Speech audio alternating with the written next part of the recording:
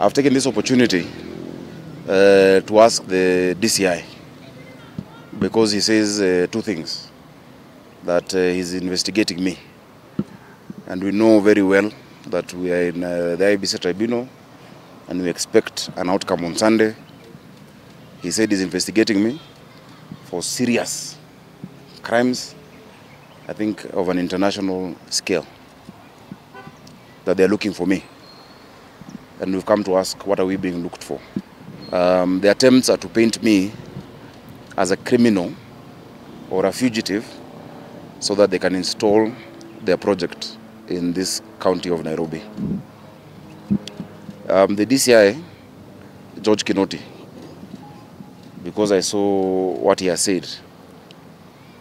He said, and is quoted to having said, and he has not denied, and the DCI normally is very quick to correct any misreporting that may be in the media.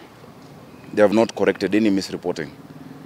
And he said that we will not, allegedly referring to me, he said that we will not surrender our capital city to fraudsters, and that we will involve all agencies to make sure that that doesn't happen. Because the end game really is to try and use intimidation and threats of arrest and whatnot. I don't fear that. But let them follow the law.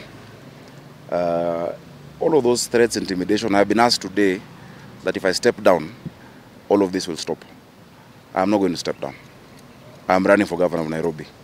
The aspirations of millions of Nairobians that have found expression in our message, and they have found hope. We are on course. And so let's just follow the avenues that the law provides to us.